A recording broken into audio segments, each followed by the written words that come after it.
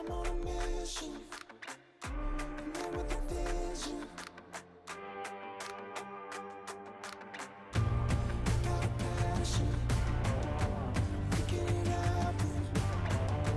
Ready for action. Hi, so in this section we're going to talk about gear and what exactly do I take to a wedding and what would I recommend you at least have as a bare minimum when you start shooting a wedding.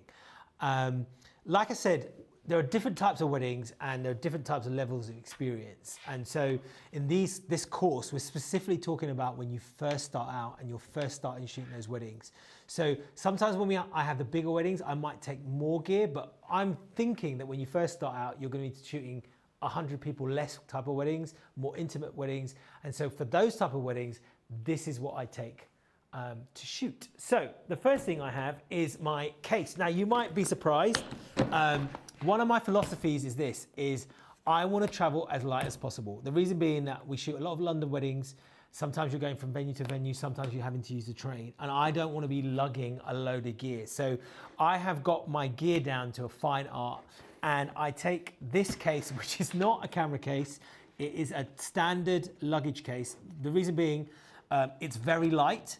So when you're going on a plane with hand carrying stuff, you want to make sure that you're taking as light as gear as possible. And secondly, it's light in terms of getting off trains and in and out of vehicles.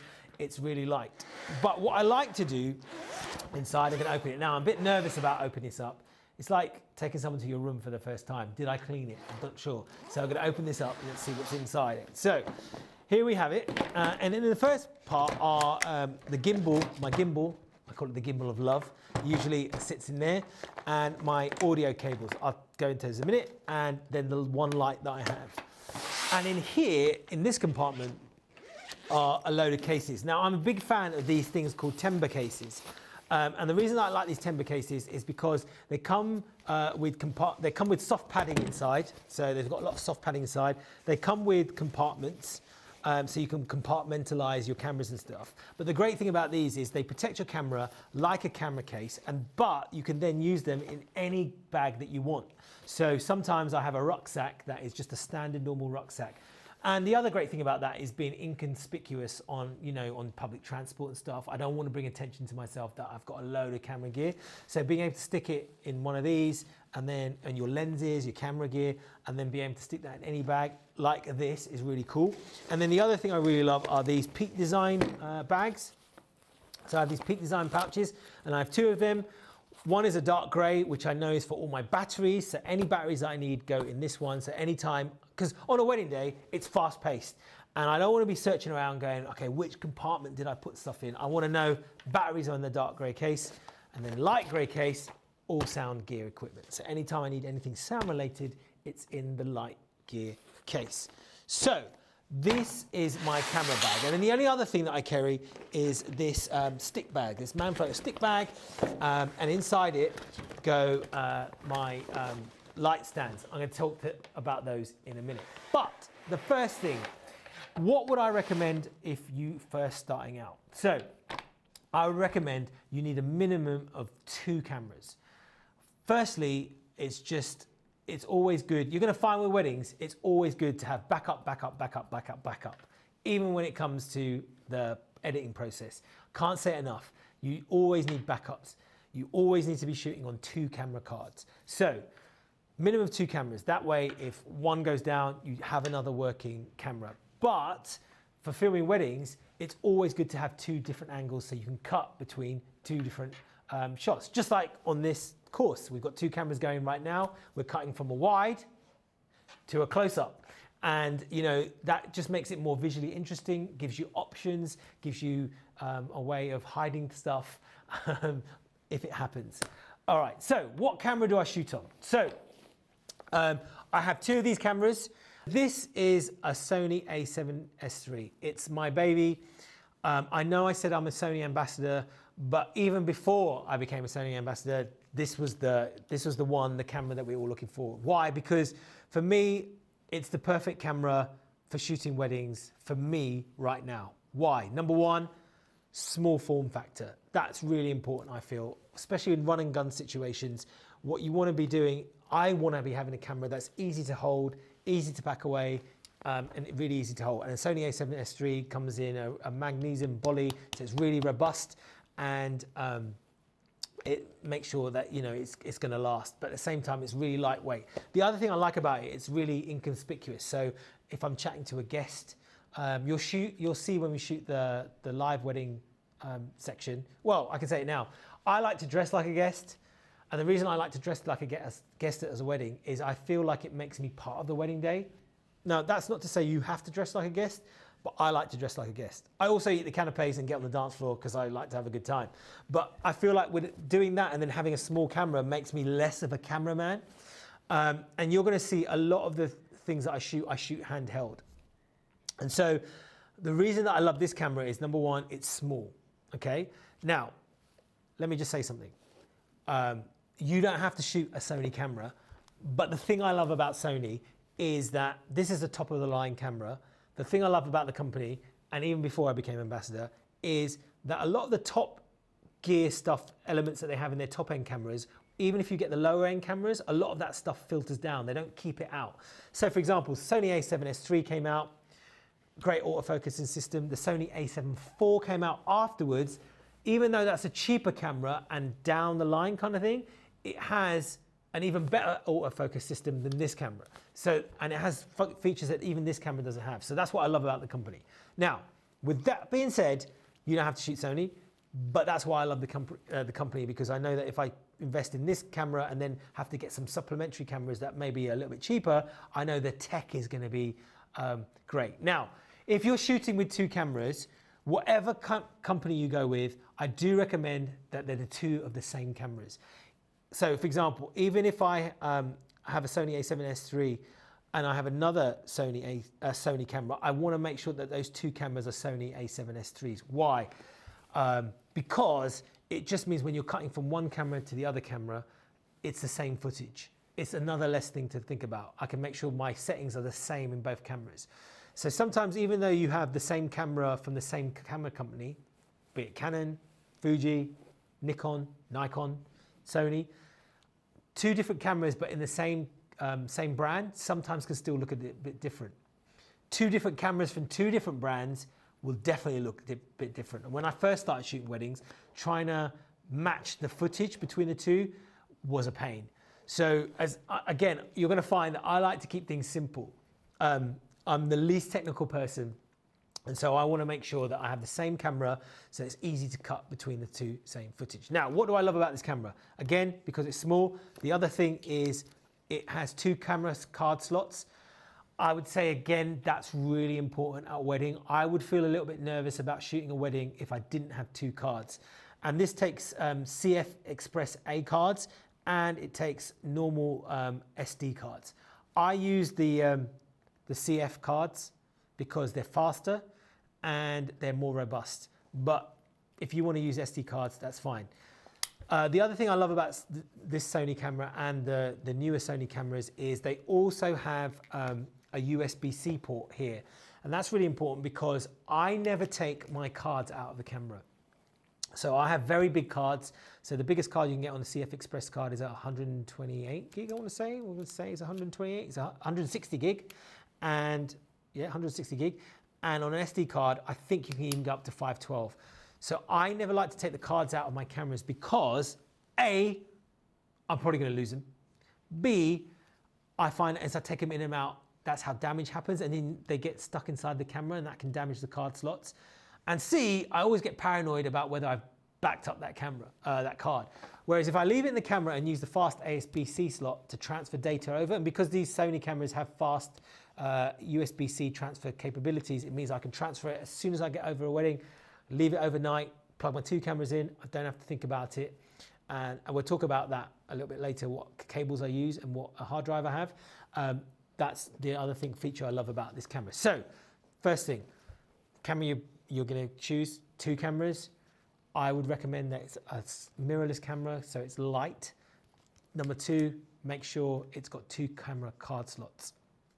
And then the other thing I love about this camera, the Sony A7S III, and even the newer cameras, are that it has no record time limit. So some of the older cameras have a 30-minute time limit on them. And that's really important to know, because you do not want to get home from the ceremony that took an hour and find that your camera cut out after half an hour. So if you have an older camera, make sure you have a timer or watch that has a timer so you can press re-record again. But the good thing about the Sony A7S III is it doesn't have a time limit and it doesn't overheat. And that's really important as well. So some of the older cameras, again, you want to be testing this, can overheat. So if it's a sunny day, if it's a wedding that's outside, they might overheat, and you do not want that happening to your camera. The other thing I love about this camera is the autofocus. So the autofocus nowadays, back in the day when I first started, I shot on the A7S II, that didn't have very good autofocus and everything was manual focused. These newer cameras, and specifically the Sony autofocus system, has eye autofocus. It's voodoo, man. And we're probably practicing it now. You can see me moving. Is it tracking my eye? I'm talking to Charlie, the cameraman. It's tracking my eye. So it's tracking my eye right now. And imagine the speeches. It's fantastic. Like, I can set it on a tripod or my light stand, focus on the speaker, and I know even if they move a little bit, it's going to focus on them. Even right now as we're doing this interview, I kind of trust the autofocus, that even if I go back and forth, right to left, it's kind of tracking me and tracking that facial recognition. And that has been a game changer in terms of these cameras. The other thing I love about this camera is the fact that it's customizable, the dials. So I have a load of dials on here that I've programmed different functions. I don't want to be thinking about, the last thing you want to be doing on a wedding day is thinking about your gear, if you can. And so I want to be very quickly knowing that if I press this button, for example, if I press this button over here, it switches me from manual focus to autofocus. If I press this button over here, this is my clear image zoom. We'll talk about that in a minute. If I go to the right on my dial, that's ISO. If I press this button here, the menu comes up and I can change settings on there. And then I think this button here, I can't remember precisely, is my white balance, and that's really important to change as well.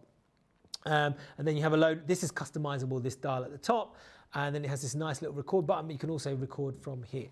So that's the other thing I love about this camera, the settings in it. And then it has this flip out screen. I really love this design. I would highly recommend, if you can, get a camera with a flip out screen. It might not necessarily be able to flip out like this one, but the great thing about this is, like, it means that, you know, you can get really interesting angles, so I can see the screen, I can raise it up top like this, and I can look at the screen here and be seeing if I'm shooting from a different angle, and it just gives me more creative options. Sometimes the cameras have the other screen that just flips out from the back. That's good also. It means you can shoot you know, high and stuff like that, but I kind of like the flip out screen because it gives me an alternative angle. Also, if you're filming interviews and stuff like that, if you want to use it for commercial work, it means I can flip it out, or vlog, I can flip it out the other way. Or if I want to do a cheeky thing on the dance floor with me and the bride, I can have a look and see what's there. So I love the flip out screen here. Now, the other thing I love about this camera specifically is the actual codec that it records in. It's fair to say that this has, you know, it shoots in 10-bit. That might be going over your head at the moment, but it's good enough to use on commercial products, the codec on this camera, because it goes up to 10-bit. And so that just gives me more flexibility, specifically when it comes to 4K versus HD. Now, this is something you're going to have to think about when you're shooting. And I just want to pause here to talk about 4K and HD. What is the difference between the two? Why would you film in one or the other? Now, HD is 1080p. It's the standard definition that we watch most things on TV. And it's a certain size. It's 1080 pixels by 1080 by 1920, something like that. 1920 by 1080, that's what 1080p is. 4K, on the other hand, is almost 3 times the size of that. It's like 3,000 something pixels. So it's 3 times the size of HD. So what are the benefits of shooting 4K? Number one, it's going to be in higher definition. So it means you're going to get more definition, which can be a good or a bad thing, depending on the features that you want to see. But B, it gives you creative options in terms of being able to crop. So I deliver in HD. I can shoot in 4K. Why would I shoot in 4K? Maybe I'm shooting the speeches on a wide angle and I want to give myself some creative room. I can crop in on 4K because I'm delivering in HD. Remember, it's 3 times the size of HD. Because my footage is so big, I can crop in and still not lose any resolution. The downside of 4K is that, number one, it takes a lot of memory space. So remember how I never take my memory cards out of my camera? 4K is going to use up a lot of memory space. It's going to take longer to transfer over to the computer. And more importantly, when you edit, it's going to take longer for your computer to churn through that footage. If you imagine a wedding day is 10 hours and you're getting through all that footage, it's all in 4K, that's going to take way longer than HD. Now, the benefits of HD is that it's faster to use, faster to record in, faster to transfer. And B, on most cameras, it gives you a few more creative options. So the thing I love about the Sony A7S III is you can shoot in 4K, 100 frames per second and 50 frames per second and stop. What does 100 frames per second, 25 frames per second, 50, what does that all mean? It's basically slow motion. So standard frames per second is 25 frames per second. So any camera that you have, your iPhone, if you turn this on when you first buy it from the store, it will shoot in 25 frames per second in PAL in the UK. If we're in America, it's 24 frames per second, NTSC, just to confuse you a little bit more. But that is what we watch in. Now, if you want to shoot in slow-mo, you need to be recording at 50 frames per second or 100 frames per second, or basically more than 25 frames per second. Because when you have those frames per second, now, when you film in 50 frames per second or 100 frames per second, when you play it back in your camera or you play it back in your editing software or you play it back on the TV, it will look like 25 frames per second. You will not notice the difference. It's when you take it into your editing software and you slow it down, you will find there's more information. So if you took 25 frames per second and you wanted to slow it down, the footage will become jittery because there are only 25 frames per second. If we slow it down, there aren't enough frames to cover the gaps. However, if I'm shooting in 50 frames per second and I'm on a 25 frames per second timeline and I slow it down, because there's double the amount of frames, I've got double amount of the information to slow it down. If I shoot in 100 frames per second, I've got 4 times the amount, so I can slow it down even more and go to 25% of my normal speed. So that's why we would choose a different frame rate. Now, I shoot the majority of a wedding in 50 frames per second. Why? You're going to learn this soon enough. Slow motion is your friend. Why? Because sometimes there are a few little jerks. Sometimes you might pan and accidentally knock into something. Sometimes you make a mistake. Sometimes you're walking and there's a little bit of a judder. Slow motion will smooth that footage out. And the slower you can shoot it, the more you can kind of gloss over any mistakes. Also, sometimes it's a little bit more cinematic. You know, the bride coming down the aisle, an epic moment, the couple in sunlight. Slowing that down, you know, gives you scope to kind of play with the edit. Or conversely, speeding it up. But it's easy to speed up normal footage, but if you don't shoot in slow-mo, you can't slow it down. So I shoot the majority of the wedding day in 50 frames per second. Sometimes I can shoot in 4K for speeches because I might want to crop in, but the majority I shoot in 1080p HD because, again, those clips are, it's that fine balance between giving me creative in post in the edit to slow it down, but at the same time, good quality footage, and at the same time, not being so big when we're transferring loads of file sizes. And I save those settings to my dials at the top. So on here, I have dials 1, 2, 3. On dial 1, I know it's 1080p at 50 frames per second. Dial 2 is 4K at 50 frames per second. Now, the thing I love about the Sony A7S III is it shoots in 4K 50 frames per second, 100 frames per second, 25 frames per second. HD, it shoots 25, 50, 100, even up to 240 if I shoot in S&Q mode. So I have a range of creative options. Now, I know that the cameras below it, things that you need to pay attention to are, I would definitely, at a minimum, I'd probably, if you're going to buy a brand new camera nowadays, you want to make sure it shoots in 4K because it's good to have that. Most likely, if it's an entry-level camera or it's below this, it probably won't shoot in 4K 50 frames per second, but it's shooting 25 frames per second, which is fine. It's just good to have 4K. But you definitely want to make sure that if it shoots in 4K 25 frames per second or 50 frames per second, does it crop in? Some cameras, when you shoot in 4K 50 frames per second, it crops in and you lose part of that image. So you just want to make sure that if your camera does that, you're aware of that. Now, the other thing is, I would say at a bare minimum, you want to make sure whatever camera you buy, it shoots in 1080, 50 frames per second. Again, that's going to give you more creative options. If it shoots in 100 frames per second HD, brilliant. You've got even more creative options. Again, this camera, don't have to think about it, does everything. So it that's fantastic. But when you're buying your camera, I would want to make sure it shoots in 4K 25 frames per second as a bare minimum with no crop mode. And it shoots in HD 50 frames per second and as a bare minimum. So again, that's the thing I love about this camera. So we've covered overheating, we've covered autofocus, we've covered the dual card slots, form factor. The last thing I love about the Sony A7S III and all Sony cameras in particular is they have this one trick up their sleeve. Now, I'm not trying to sell you a Sony camera. I'm just trying to say I use this all the time on a wedding day, and it's called clear image zoom. And clear image zoom is some voodoo that they put in the camera. It's not digital zoom. So digital zoom is basically like on your iPhone when you press 2.5, it kind of zooms in. And basically what happens is when you zoom in, it degrades the image because it's literally digitally zooming in.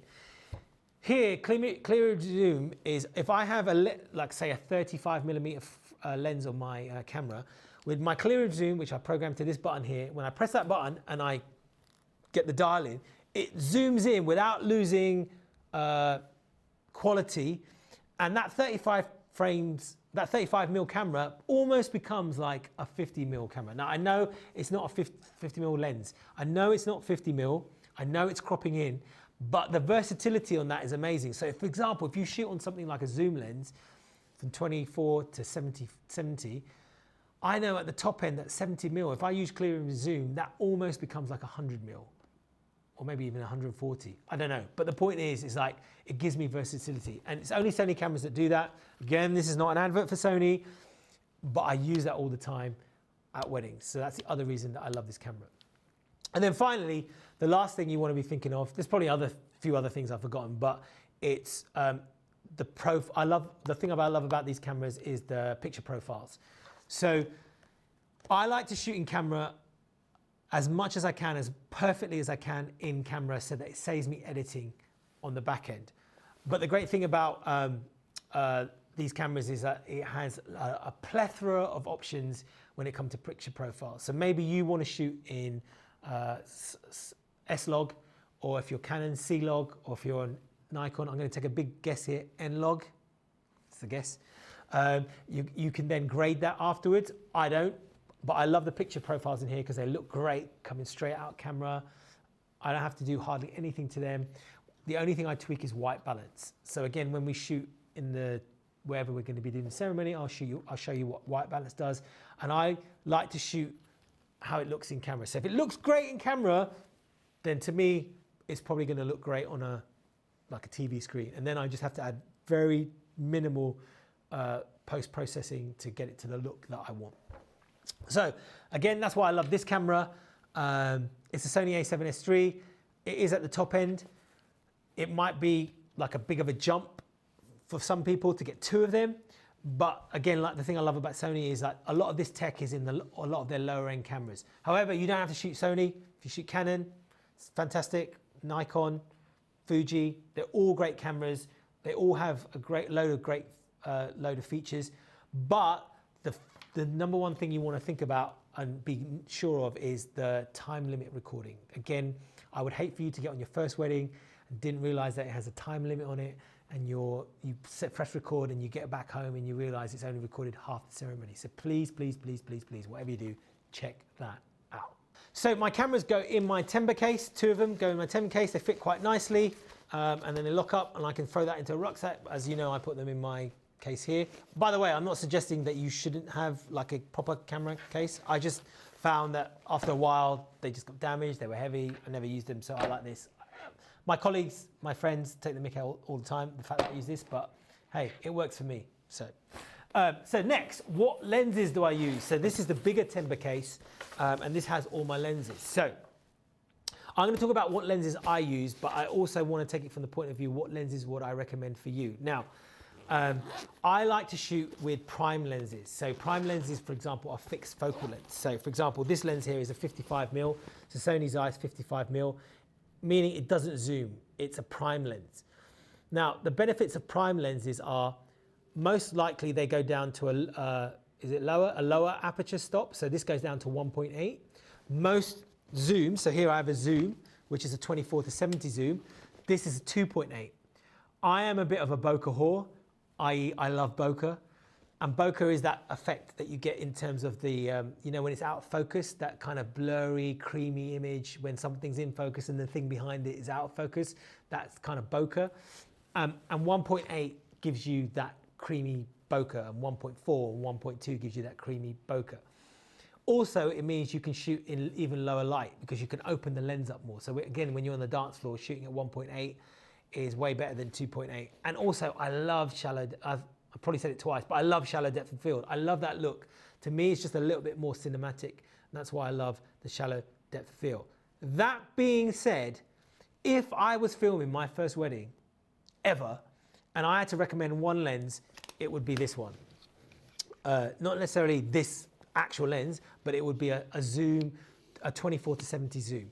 Why? Because at 24mm, it's wide enough that it gives you a wide angle, and at 70mm, it's, you know, close enough that it gives you that telephoto look.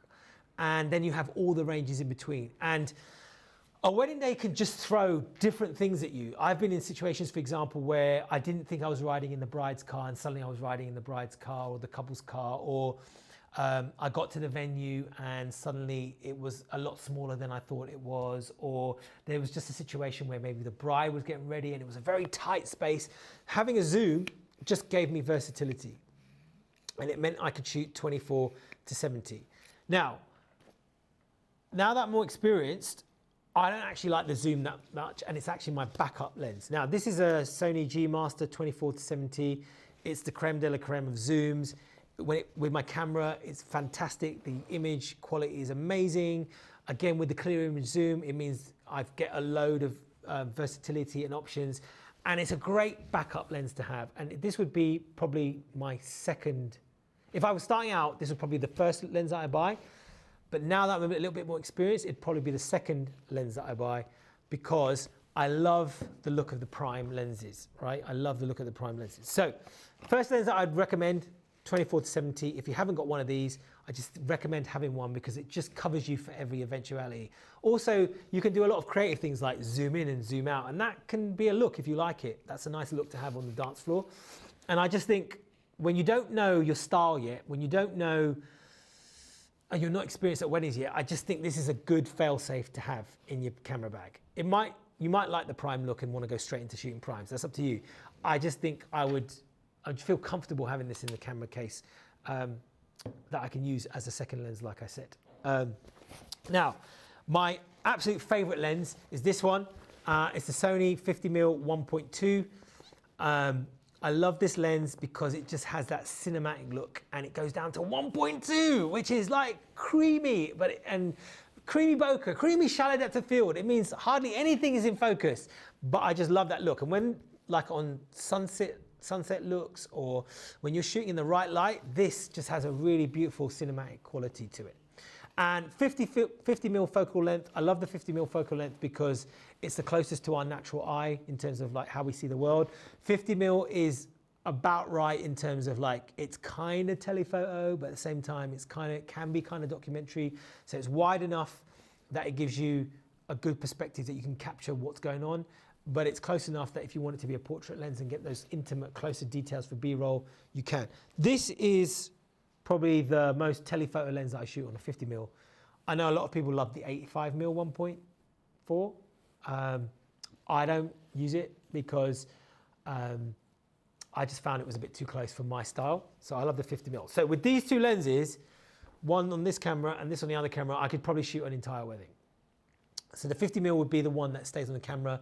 Again, we're going to show you in the ceremony. It'd probably be the one that I'd use in my handheld. Do shoot handheld. We'll go over those tips of how to shoot handheld. And in fact, yes, so do shoot handheld. So This would be on the first camera, and then this lens would be on the second camera, and it would give me a wide, or give me a close-up. So between these two, you could probably film, I could probably film a whole wedding, and probably you could too, and give you a good versatility. But what are the other lenses that I recommend? So the other one I would recommend is a wide, super wide angle lens. So this is my portrait lens, but it's also kind of a documentary kind of lens. This is my versatile lens, and then a super wide angle lens. Why? Because this is a 20mm, again, Sony 1.8. The quality on this is fantastic. It's super light, so I can throw it in a pocket. I have been known to do that if I want to. On my camera, it's super light. And this is great for ceremony, to get that super wide angle. It's great for dance floor, when you want to dance up close. Because it's 1.8, it means you can let a lot of light in on the dance floor. You don't want to be that guy holding a light. So I like to shoot a lot of natural light. So 1.8 lets a lot of light in.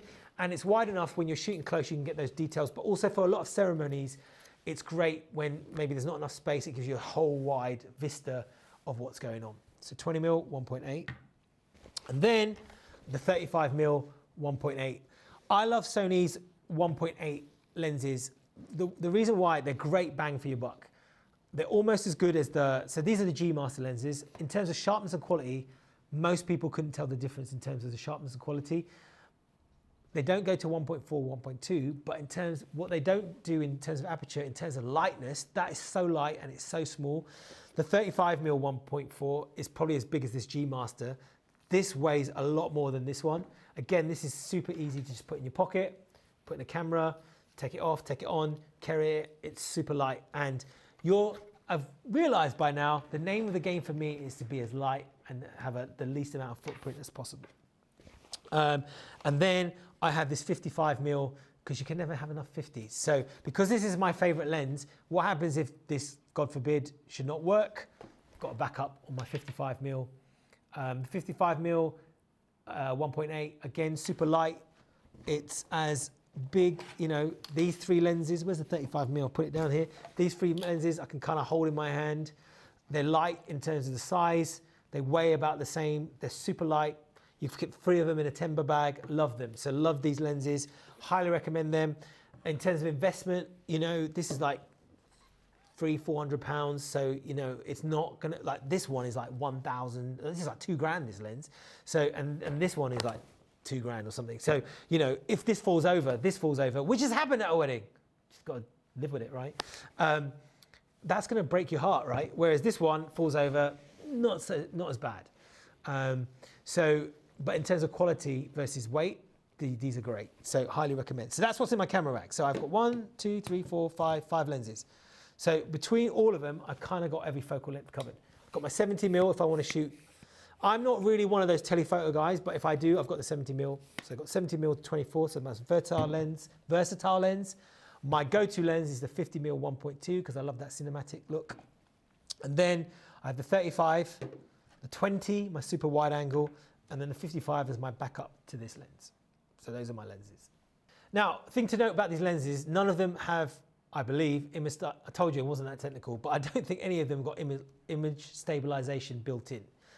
But it doesn't matter because my camera has image stabilization. So the Sony A7S III has 5 stops of image stabilization. And that means I can literally shoot handheld, and sometimes if I hold it right, we'll go over technique in the shooting part, but if I hold it right, it's almost like this thing's on a tripod. And again, these are the things I love about the Sony cameras, because I think every single Sony camera that they sell, right from the lowest up to the top, has like 5 levels of image stabilization. So again, that's another thing you want to be thinking about when you purchase a camera. Does it have image stabilization? I know there are a few cameras out there that don't. If not, if it doesn't have image stabilization, that does kind of limit whether you can go handheld, or you might have to have image stabilization. Can we just say IS in the lens? But because this has got such good image stabilization, and I can whack that on, and it's going to give me great footage. And then if there is a little bit of jerkiness, that's where slow-mo comes in. That's why we use slow-mo. Okay, so what else is in my camera? So those are my lenses. Those are my cameras. I'm going to put that over to the side. As you see, it all goes in one case. I'm not that precious about it. So that's brilliant. So I'll put that down there. I've got my camera, it goes in my timber case. So what else is it? So now we're going to talk about sound. When it comes to sound, I have 3 options that I use for sound.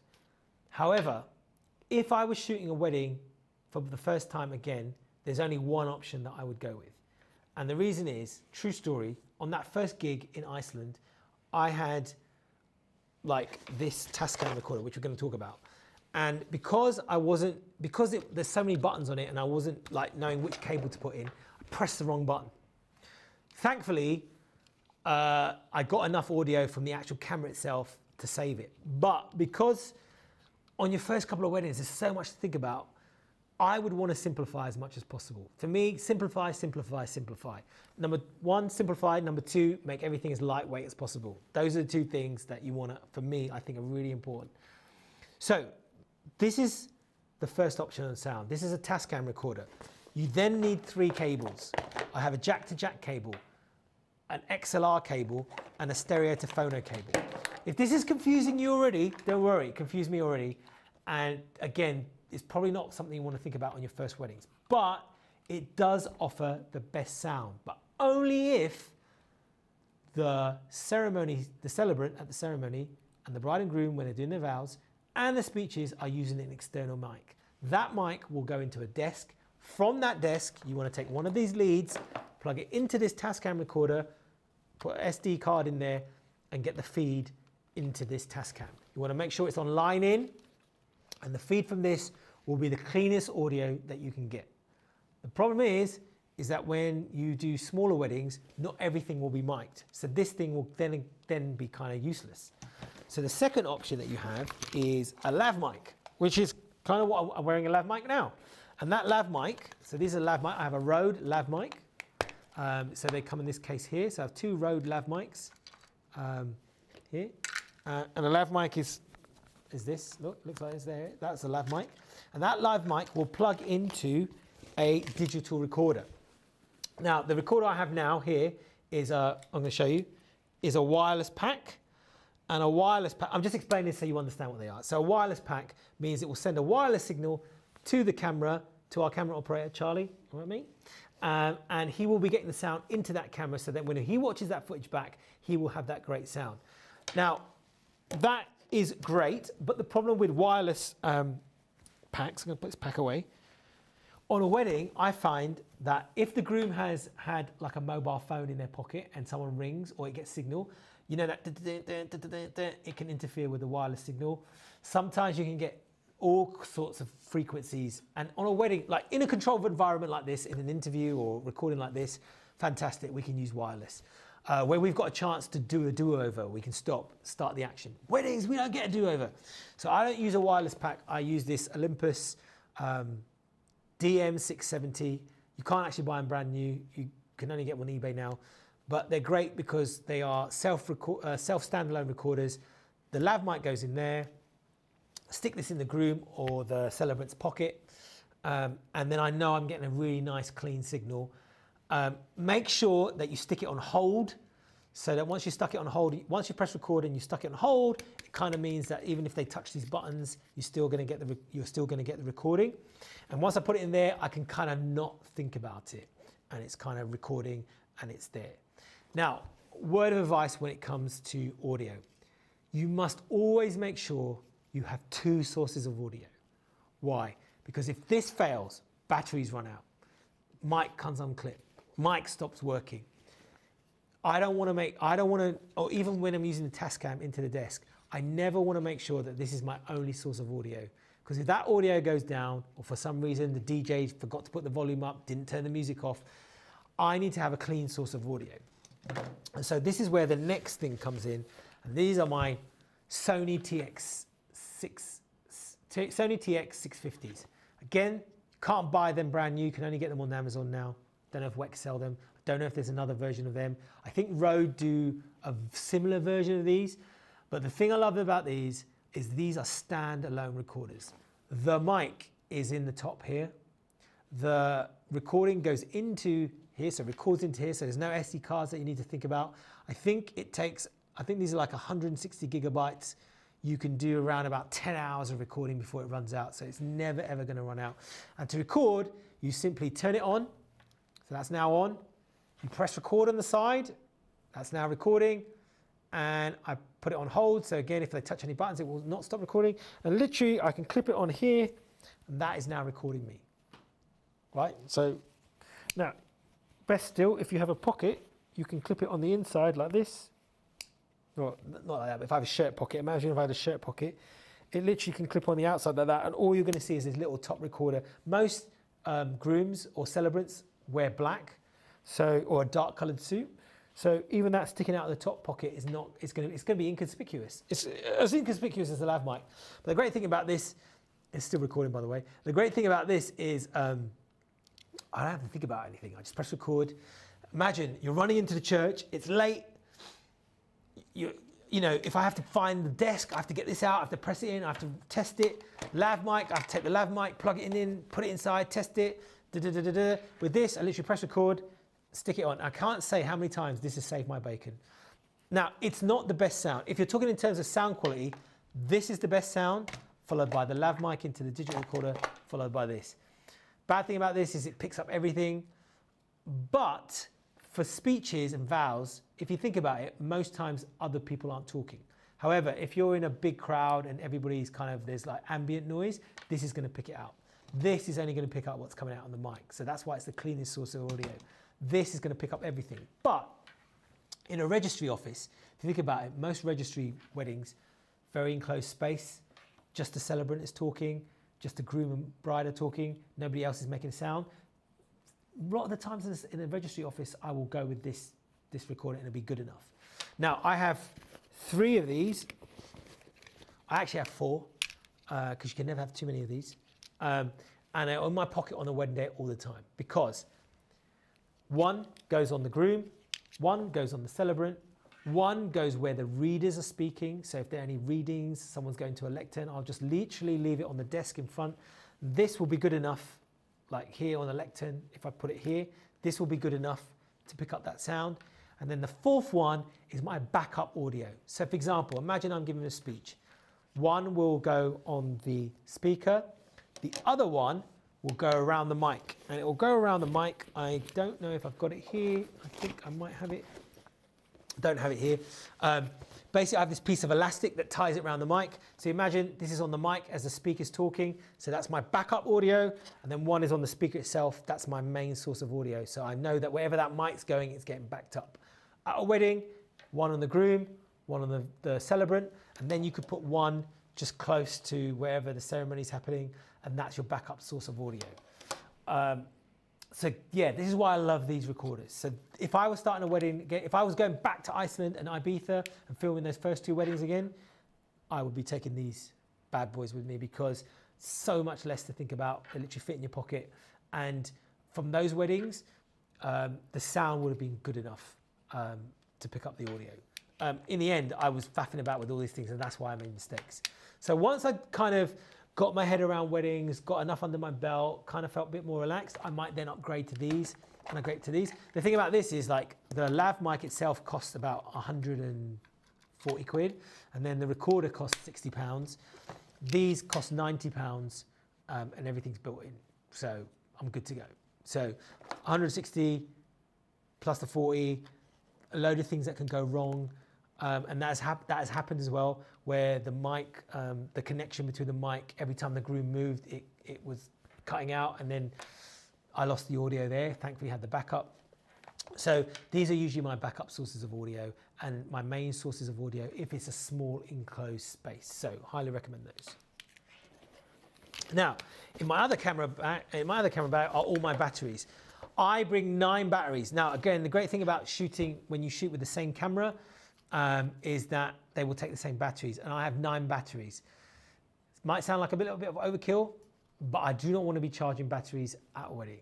So I want to know, with 9 batteries, that's more than enough for most weddings, most situations. I've got 2 cameras, so even if I have to have 3 cameras, sometimes I have 3 cameras at a wedding, I know that I've got enough batteries to cover me for the whole day. And the great thing again about these cameras is they use battery power quite well, they're quite efficient.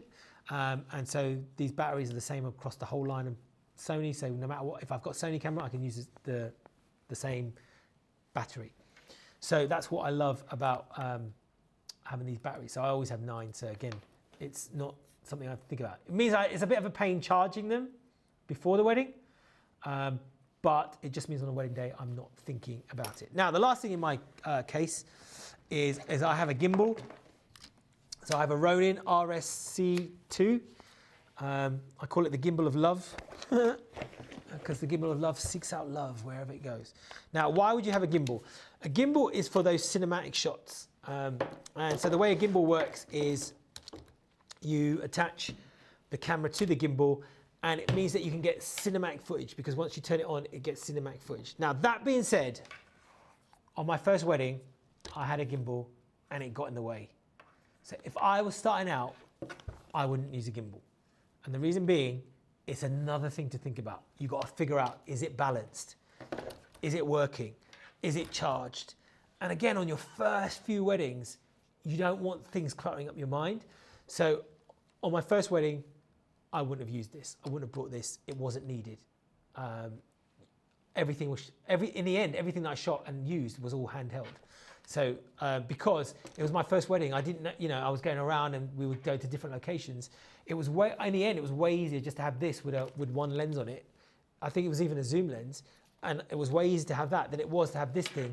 And then the other thing is, like, you're there and then you like, have I got it? I've got to pick up. So this is great once you kind of advanced a little bit, but when you first started, I wouldn't use a gimbal. That's the other thing that's in my camera bag. So that's everything in my camera bag. Now, the last thing that I take on a wedding are these camera stands. Now, why do I take light stands? Oh, sorry.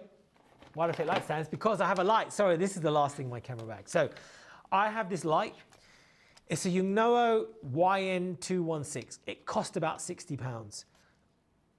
And it takes a normal these kind of batteries, and you just slot it like that. And then that's the light. There you go, that's the light working. It's bright enough, as you can see, for if it's a dark speeches or first dance or night, and I want to get a creative look, that I can get loads of different creative looks.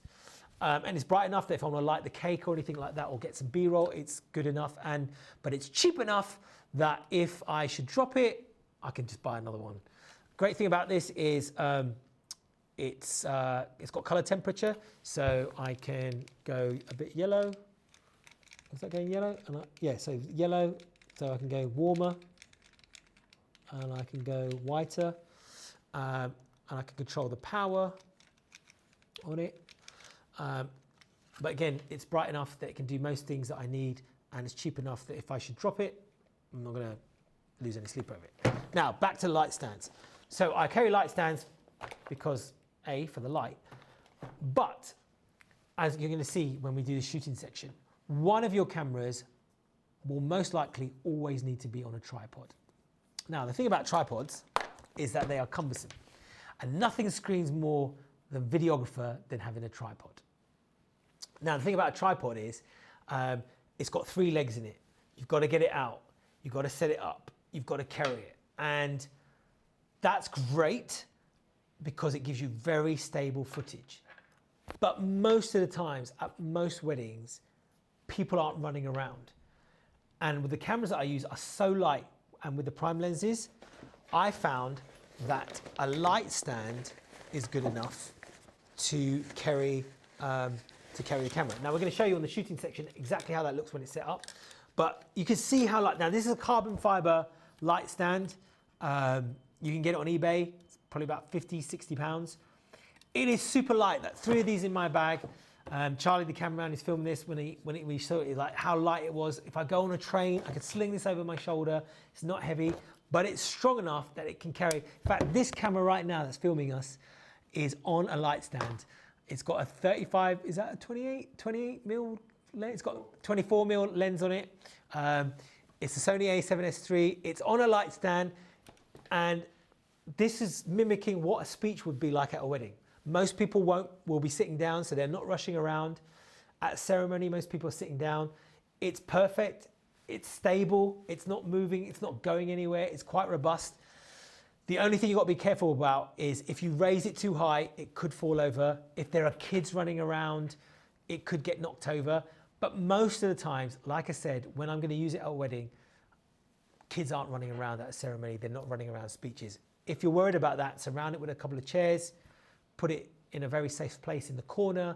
It's probably not going to get disturbed. No one's going to touch it. Probably going to be at the back of the room or in a ceremony at the front. No one's going to interfere with it. And so I use these light stands for my camera. I have 3 of them, 1 for each camera, should I need it, and then 1 for light if I need it. And again, they're super, super light. I can carry 3. So on top of the light stand, I have this Manfrotto swivel head. And that's great because, again, it's the right screw for the bottom of the camera, to put the camera on it. But also it means I can move the camera around and gives me versatility. So I kind of like that. The only trouble if you didn't have the swivel head, you'd have to put it straight on the stand, and it means then I can't adjust it, can't adjust the camera. But with these swivel heads, I can adjust the camera any way I want, and it tightens up, and it's great. And these really light, really flexible. And 3 of these fit into this Manfrotto bag. And seriously, they probably weigh less than 1 normal Manfrotto light stand. And I can't say how much of a game changer that has been. Although Charlie's just knocked that stand, and it's just, so you've got to be careful about that. So they are a little bit light. If you're worried about that, then use a tripod. There's no way getting around it. Tripod's going to be better. Shaky floor, use a tripod. I've just found in most situations, the light stand's good enough. So that's what I would use.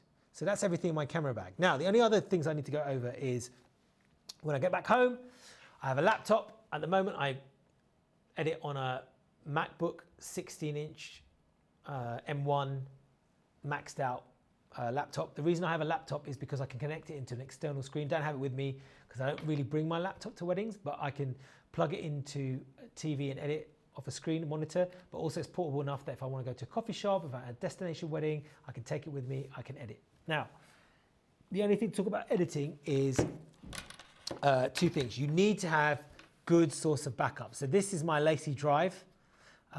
It's a rugged lacy drive. The reason I love it is because it's rugged. If you drop it, it's probably protected. I don't know if it's waterproof, but it's pretty rugged. It's pretty good. Now, I have 3 of these. So when I get home, I take my USB-C cable, which goes into my Sony camera on the port here. The other great thing about the Sony A7S III is it's fast transfer data. So I plug it in there. Again, I never take my camera cards out. So I know this camera for this wedding. I plug it into my laptop. Then another cable goes out, USB-C to USB-C. So I just need to load a USB-C cables to my hard drive. I can plug 2 cameras into my laptop. Both of them transfer data to this hard drive. I probably do that as soon as I get home from a wedding, does that overnight. When I get back up in the morning, I then clone this to another drive, and then, just clone it to another drive. This drive will always stay at home, and the other drive will always go with me wherever I go. Sounds like overkill, but the last thing you want to do is lose a wedding, okay? So go out for a meal, it's easy enough, it's rugged. I take it, leave it in the car, go around to my parents' house, just take it, go on holiday, take it, chuck it in the suitcase. I know wherever I go, I've got a backup of my weddings, so I would never lose it. I cannot tell you how many horror stories I've heard about people who shot their first couple of weddings and then lost the footage because either A, they forgot to back it up, their main drive that they had, it corrupted. They forgot to transfer the cards over. They took the cards out of the camera, then forgot that so many horror stories. And that's going to be very hard to get over. It's going to be harder to get over losing the footage than, just staying up a little bit extra and having a good backup system and having the awkwardness of just carrying this wherever you go. Like I'd rather, it's nothing. Like I can stick it in my bag. It's like I stick it in my pocket sometimes or my jacket pocket. It's nothing. And most of the times it stays in the car when we go on the car. And it's just great to have, and I know wherever I go that I've got that. So USB-C cable. And then the last cable that I have is this USB, is it micro SD connector to USB? That goes in a dongle and that goes into my computer. And then this goes into my Sony 650. So it literally goes into the bottom. Plug that into the computer. And because this records in MP3 and not like WAV, literally takes seconds to transfer over like a whole speech. That's brilliant. And so that's what I would do. So final thing, when it comes to coming home and transferring all this footage, how do I do it? So basically I would have a folder on this drive by the name of the couple. So it could be Charlie and Victoria, or you could do it date Charlie and Victoria. So then it all goes in chronological order when you're looking at all your weddings that you're shooting. And then within that folder, I'll have one folder called camera 1, and I'll have all the footage from camera 1, one folder called camera 2, and I'll have all the footage from camera 2, and then one folder called sound, and it'll have all the sound. And then I know within that one folder, I have everything that I need for the wedding. And depending on what software you use, you can then transfer that in, and it's very easy to check. Like I know, for example, camera 2 will always be my on the tripod, on the light stand camera, and camera 1 will always be the one that's in my hand. So if I want to check, do I have all the speeches or the ceremony, it's really easy to go into the folder of camera 2 and check it. Can you imagine if you had it all in one folder, you can't see where everything is. So that's really easy to check. And then sound again is in its own sound folder. So you might want to label that. So for example, when you're transferring over speeches, you might want to have a speeches folder and then a ceremony folder. Again, that just makes it easier to check files when you're editing. So it pays to be a little bit more pedantic at that end, and it'll save you a load of pain at the other end. So I like to, when I get home, just check I've got all the speeches. So in the sound folder, have speeches folder, ceremony folder. So very quickly I can check I've got everything I need, and it's very easy to access and know where everything is. So that concludes what's in my camera bag. Hopefully that's gone over everything that you need.